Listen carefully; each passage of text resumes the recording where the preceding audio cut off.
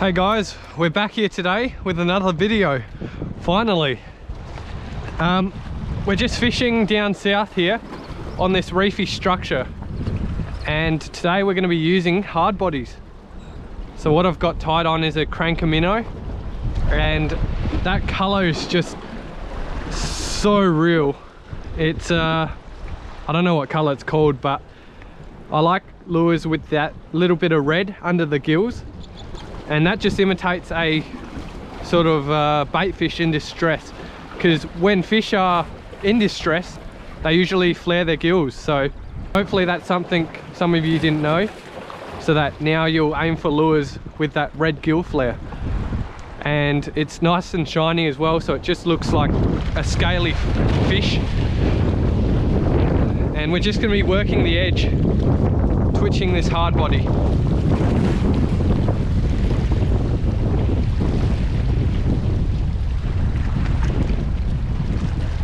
Like so. Now this lure is a shallow diving minnow because the bib's only really small, so I'm keeping the rod tip as low as possible and giving it the twitches it needs to sort of dive down a little bit deeper.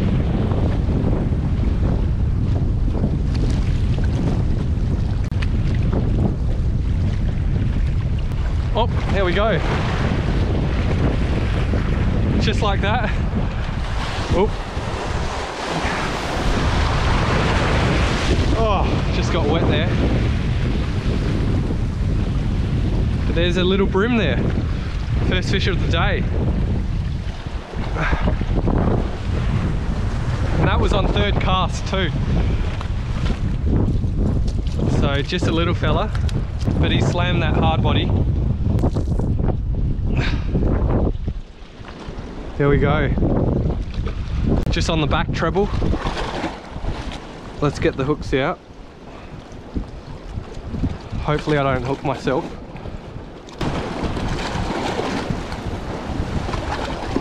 There we go, just a little brim.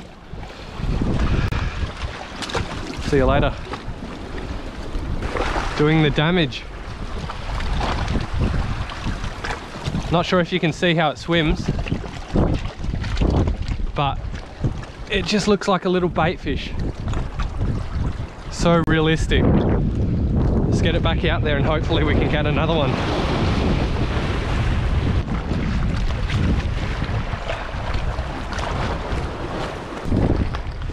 Now this wind's not helping very much. It's a little bit harder to cast these smaller lightweight lures like this hard body, but we're doing the job because it's a nice easterly wind, so we'll be casting with the wind most of the time anyways. Hopefully I don't get drenched out here by a big wave. It's really shallow here. No more than 80 centimeters deep.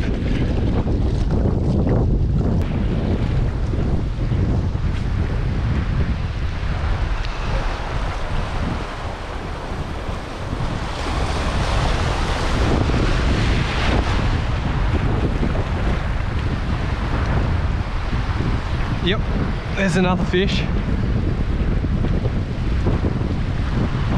This one doesn't feel too big, but it's another brim, I reckon.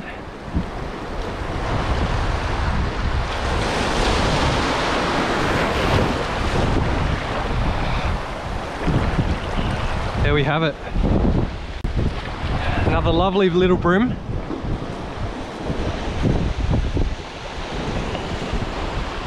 Just twitching the hard bodies on against the rocks. Sometimes I can actually feel the hard body hitting the rocks, so it's right in amongst their feeding zone. Look at how realistic that is. I can't get over it. Cranka's done a great job. And little brim.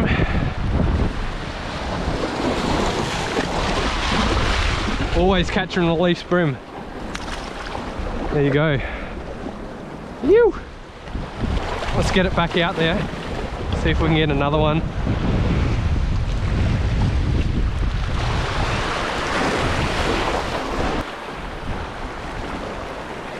I'm gonna try get a cast out a little bit wider.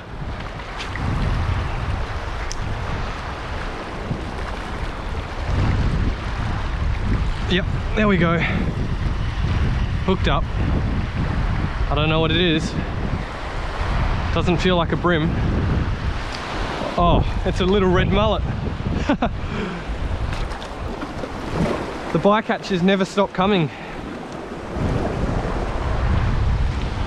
Such a blue looking fish. Cavi from Morning Tide Fishing caught one of these and it was a beast. This one's only a little tacker, but same colouring, same species. They call them goatfish, red mullet. But he's a nice looking fish. Apparently they're great eating as well. This guy's going to be a survivor and he's going to go back. If you look underneath there, those yellow things are his little whiskers. He goes along the bottom and uses them to find food. Oh, see, every time I touch those whiskers, he has a little panic attack because he can actually taste my fingers, I reckon. All right, hooks are out. Off he goes. All right, that was species number 2.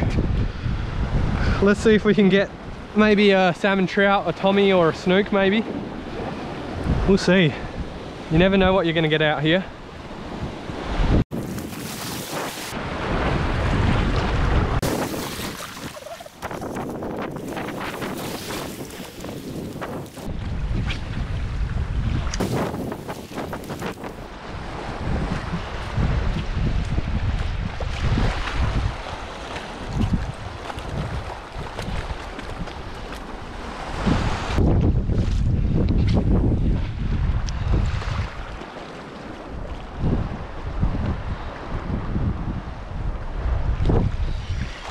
Yep, there's one. He's a jumper too. A lot of these brim like jumping in shallow water. It's because they've got nowhere else to swim.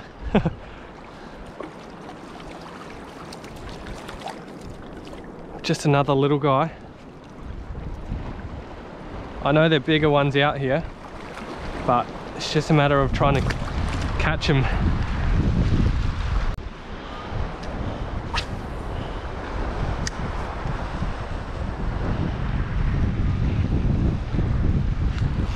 There's another one.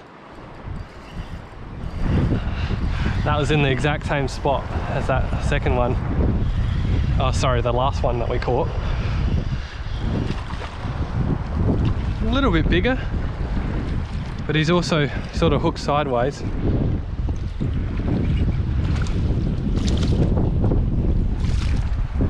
Once again, he slammed that, and he's absolutely engulfed that back treble. So that's definitely a plier job.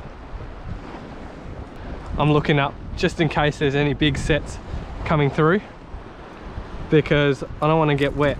Oh, quick release. There's a big set coming through. That should sort of fade out before it gets to me though. Let's get another cast out there. See if we can get a third brim in the same spot.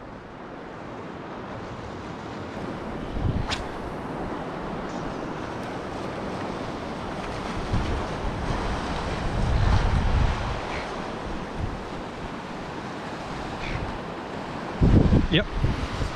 Yeah, that's a better fish. That's a better fish, guys. I saw him leap out the water once again.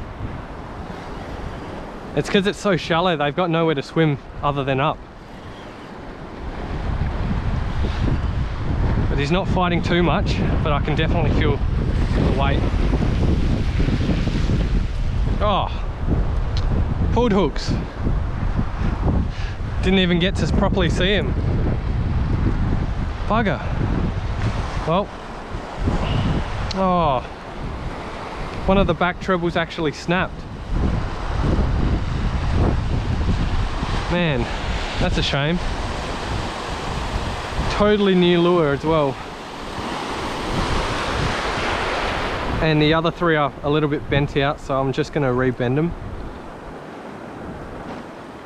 Bugger, that cost me a nicer fish.